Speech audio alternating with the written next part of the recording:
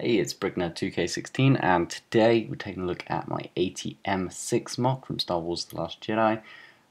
This MOC is one of my first attempts to build a giant walker.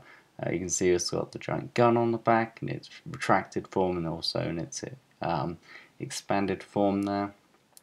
The canopy opens up, you can fit one fig. I know that's not correct, but yeah. Got the red for the visor there, and that's what it looks like closed up. I don't want it to resemble the AT-AT too much, so it kind of doesn't look too accurate, but it stands out, which was important to me.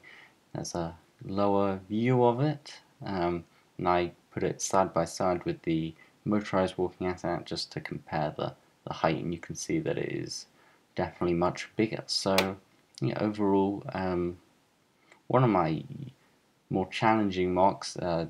The legs were not structurally sound at all, but it looks pretty good. So pretty happy with how it turned out. Make sure you hit the like button, comment and subscribe because I will be posting a lot more LEGO MOCs and reviews to come. So thanks for watching. See you later. Goodbye.